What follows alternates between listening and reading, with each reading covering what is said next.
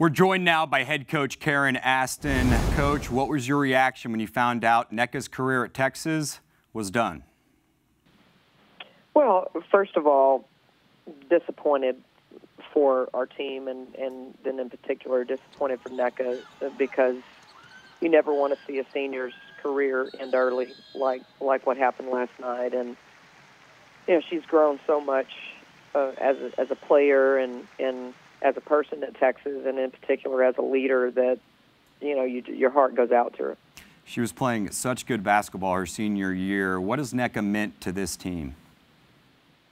Well, she's been the heart and soul of our team. You know, just from leading by example. You know, she's a player that comes in every day and gives it everything that she has, and I think that's it clearly reflects that in the games on the court, that she is a player with a high motor and a high desire to be successful. And anytime you lose a player like that, then, you know, it's a blow. There's no question about it, just because of her leadership skills.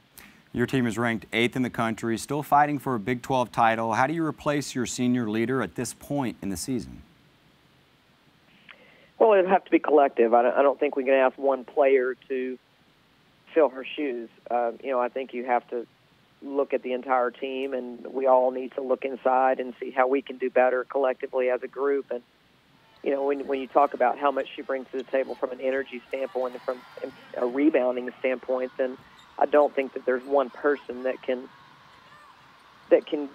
do the job that she was doing. I think it's going to have to be collective. I think the team is going to have to rally and everybody decide to do a better job at whatever their job is, and it can definitely be done. You know, you see it happen all the time where teams rally and you see people step up, and that's what the University of Texas is all about. It's to have quality individuals that when their number is called, they're ready, and we've got to do this as a collective group.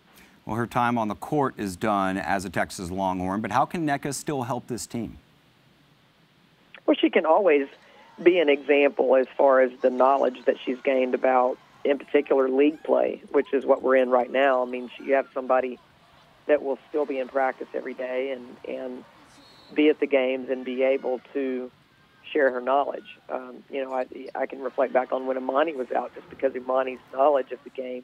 You know, she was helpful in game situations where she could talk to Kelsey, and this is one of those situations where Nneka can basically become a coach, and she can coach the post players and help them with some of the things that they do in practice, and in particular, you know, game settings where we're in timeouts, and when they come to the bench, she'll be a perfect example of someone who can definitely coach, just because she's had so much experience at Texas. Coach, it's amazing you're still in the top 10 with all the injuries this team has had this year, but they're still fighting. Thank you so much for joining us on a very tough day for Texas basketball. Well, thank you. I appreciate it.